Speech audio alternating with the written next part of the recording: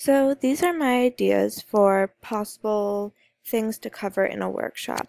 First, we start with learning how to incorporate other mediums into your classroom.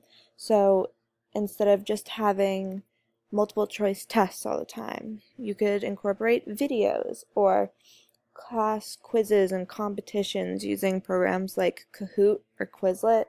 Kids can work together and it's on their phones and they know how to use it, and it ends up feeling more like a game than a quiz, but they learn along the way.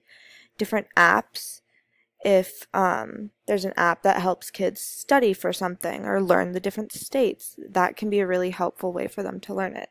Also, websites, um, showing kids different websites and how they're useful for doing research and things like that.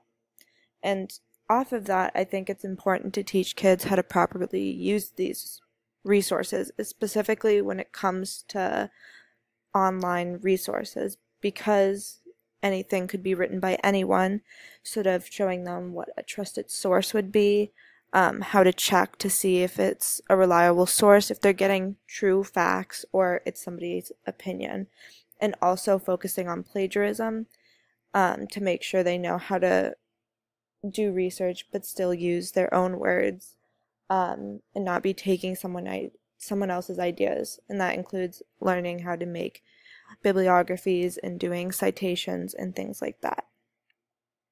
It's also really important to have a unified places for students to find information. It's really hard for kids to look around, and if they're at home and say didn't write down their homework, having one place where they can go and look. So Blackboard is an option and Canvas is an option, and there's many other options that you could use, but it keeps all of your information in one place.